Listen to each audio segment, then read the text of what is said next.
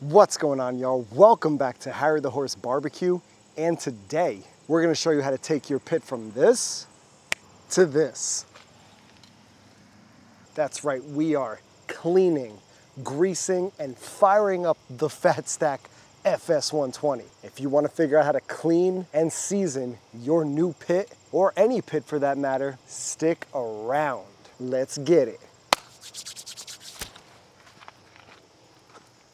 This thing is nice. Harry the Horse Barbecue. All right, y'all, in my last video where I showcased the FatStack FS120 Mark II, a lot of y'all have said, that pit's rusty. What are you gonna do with the rust? When are you gonna season it? Well, today is that day. We are gonna season this bad boy, kick this rust. The first fire up is here, y'all. I am so excited to see how this pit performs, and I just can't wait to cook on it. Now, I also got a lot of comments that are asking me to tell the story about this pit, so I'll give it to you guys as quick and brief as possible. About 3.5 years ago, I was inquiring with FatStack smokers about pits that they're building. They informed me that they were coming out with this backyard line of smokers, and I jumped in on the ground floor. I know that if you jumped in early, you got an extreme discount on these pits. With a $500 deposit, I was able to secure my place in line. Overall, the base model of this pit cost me about $4,000. Over time, FatStack started to add some upgrades like the foldable stack, and I also paid for an additional upgrade of an antique patina finish, which was a cost of about $300 or so. And I have a picture right here of what the pit was actually supposed to look like. You could also pay for an upgrade of a Rover model now, or you can even put your FatStack 120-gallon pit on a trailer with a wood rack. Now, when it was coming up on the delivery of this pit, I was super stoked. And it just so happens that there was another customer of FatStack's about an hour away who ordered the same pit. Him and I coordinated, and he did a huge solid by coordinating shipping and actually taking these smokers off the truck with a forklift. However, I wasn't there for the initial delivery of the pits, and the guy I coordinated with actually ended up taking my pit and leaving me his. After some communication and some swapping of smokestacks, he ended up with the antique patina finish pit. I ended up with the raw metal finish pit, which is why I'm doing this seasoning process today. This is the hand we were dealt, and we're gonna put our own little Harry the Horse Barbecue touch on the outside of this pit, so we know that it is our pit. Now, I also gotta give a shout out to one of my subscribers, Hojo Barbecue, AKA my guy Ted. He hit me up and said, man, my pit was rusted from top to bottom when I bought it, and these are the steps I did to clean it up, make it shine, and man, Ted, that pit is beautiful. So my guy Ted told me, hey, hit those rust spots with some distilled white vinegar, check. Then clean up the metal with some odorless mineral spirits, check. I'm trying to just be super natural here and go kind of old school. I wanna season the inside and the outside of this pit with nothing but sprayable Wagyu beef tallow. Months ago, I bought the Wagyu beef tallow spray knowing that I was gonna do this video and spray this baby down to season it with the finest Wagyu beef tallow out there. So enough horsing around, let's spray down these rust spots with some vinegar to start. Let's do it. All right, y'all, I've never had to kind of knock rust off a smoker before. I'm gonna spritz around, see what happens. Fighting the wind here, guys. Don't let the wind knock the vinegar in your eye. That will burn. There it is, right in the eye, right in the eye. Oof, right in the eye again.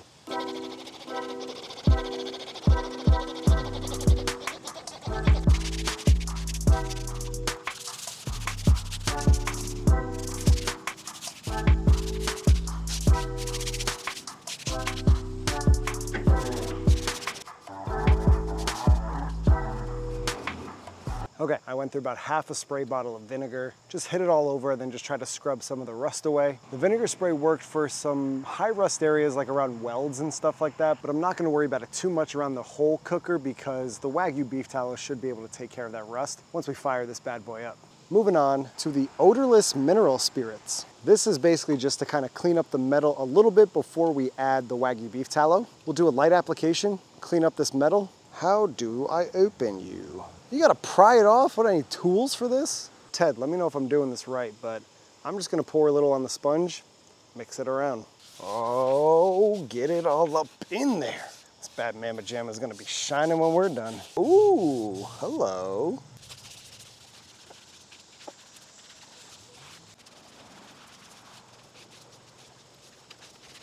So I'm gonna be actually pretty diligent with this, and I'm gonna coat every bit of the smoker, but I'll bring you guys back once she's fully coated. Then we're gonna spray down with Wagyu beef tallow. All right, y'all, you can see after I hit it with the mineral spirits that it's looking a bit streaky, but it definitely looks a lot more cleaned up overall, especially on this firebox. There were rust spots all over here. This whole bead was covered in rust. It was orange. That's looking good. Let's see the firebox, a little streaky, but definitely cleaned up. Same thing here, still some rust on it, but way better than what it was. All right, y'all, I can even feel on my hands after using those mineral spirits that it kind of like rips the oil out of things. It's definitely kind of a degreaser, and it just kind of stripped anything that was sitting on the outside of this metal off. So now we've got a clean surface to work with. Been letting this dry for maybe about 15 minutes or so. Once I don't see any wet spots, that's when we're gonna apply the beef tallow.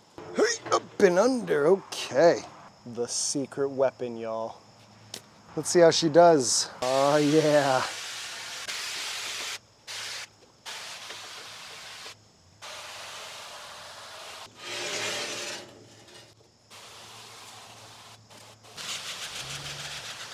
The inside looks good.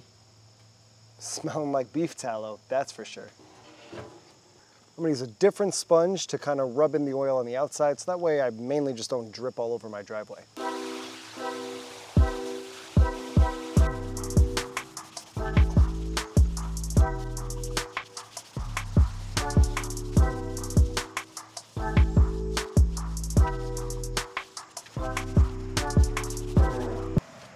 Hiya, Z. Glossed up, bossed up.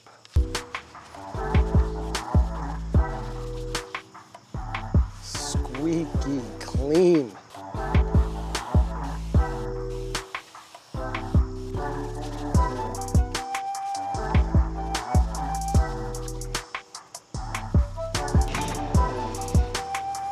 She's pretty much a greasy pig at this point. One more place is the inside of the firebox.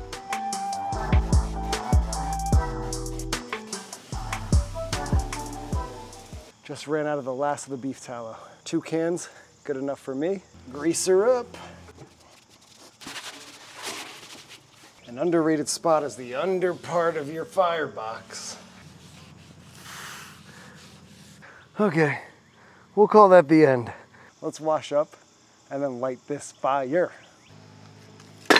The first burn in. Savor it, take it in, enjoy it, bond with your pit. That's enough of that.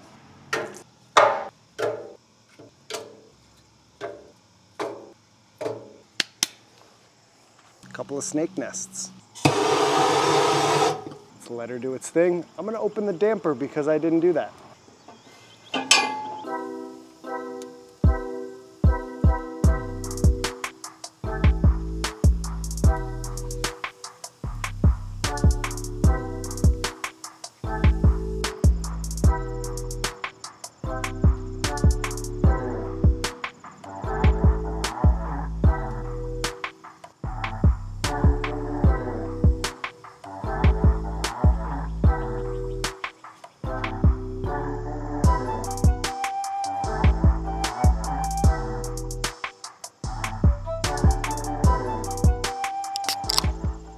All that hard work deserves a nice Canadian Pilsner.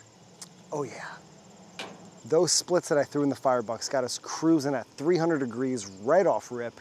We're gonna bump this fire to maybe about 350 as we keep feeding wood, and we're gonna let this rock for a few hours to set that coating. But let me know in the comments below right now if you notice a difference from the beginning to now. And let me know your thoughts. Did I do this justice? Was the beef tallow worth it?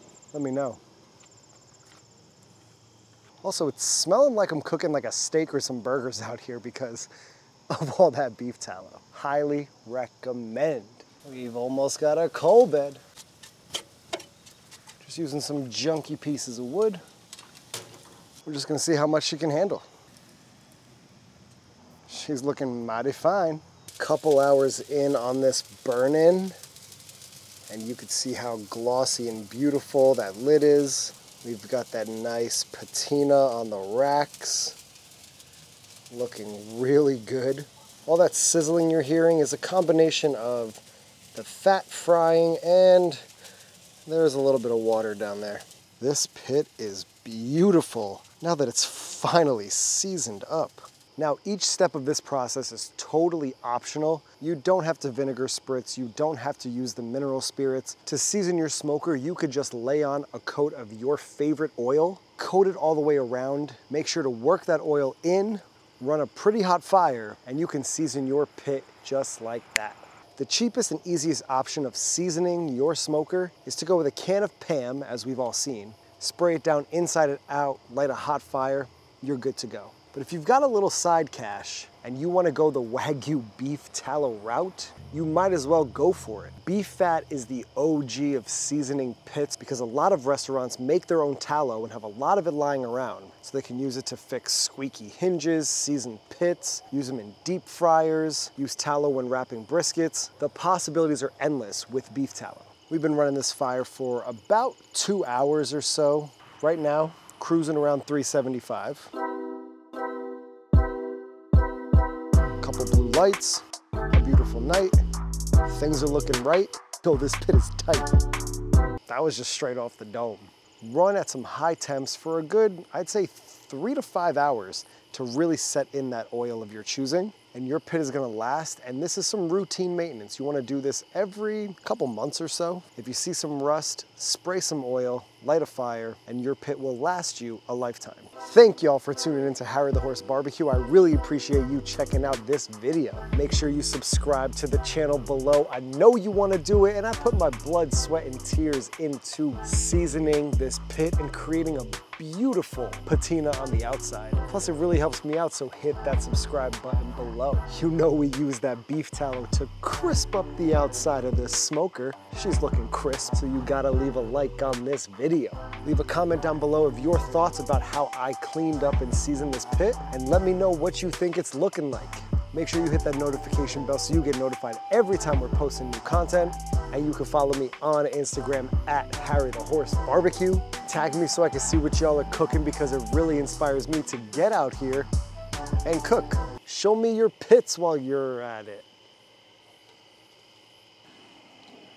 And with that being said, there's only one more thing, y'all.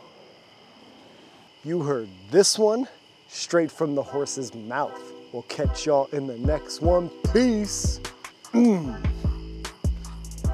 She a beaut.